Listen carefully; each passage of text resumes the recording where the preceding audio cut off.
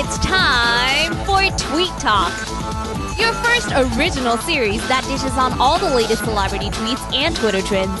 Welcome to Tweet Talk. I'm Shishi Yang, and this past weekend was all about the 2010 San Diego Comic-Con. Yes, I'm talking about that Ultimate Geeks Fest that was once so secluded to the nerds community, but now extremely popular to the mainstream. Before we talk to Amy, who was actually at the event and spent a lot of time bumping shoulders with celebrities, here are some of the highlights.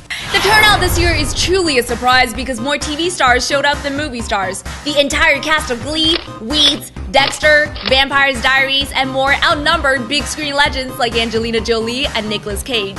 MTV screened its upcoming series Teen Wolf on Friday, and holy smokes, it looks hot. But not as hot as the provocative highlights True Blood showed of its upcoming summer episodes.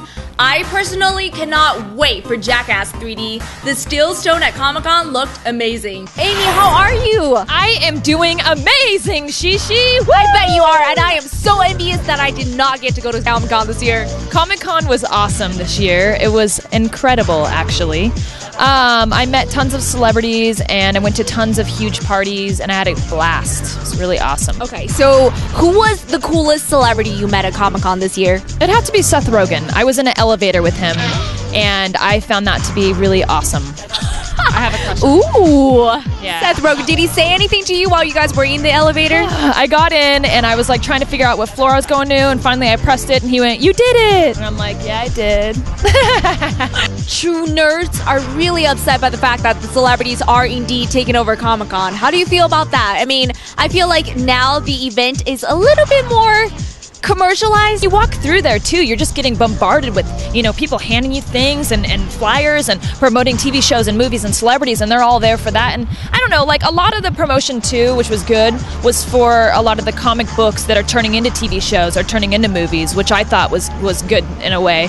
I know a lot of people actually saw you on G4. You were featured in G4. That's awesome. And you had this really cool Batwoman t-shirt on. Do you have it with you? Man, show us. Look at the t-shirt. Oh, ta-da.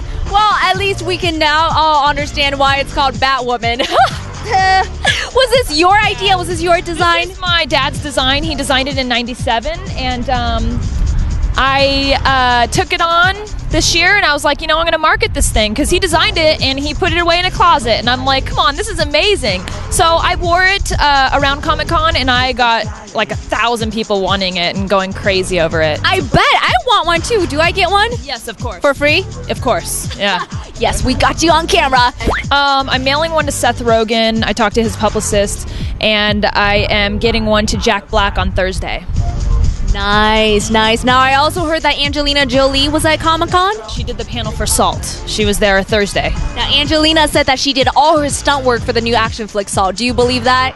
I don't know if I can believe that. Yes, I'm gonna be there next year for sure in my little Sailor Moon costume. Alrighty, Tweebles, did you guys have fun at Comic-Con this year? Make sure to go to www.mytweettalk.tv and let us know. Also, check out Amy's Batwoman t-shirt. Look at this. You know you want one. Go to batwomant.com. I'm Shishi Yang, and I'll see you guys next week.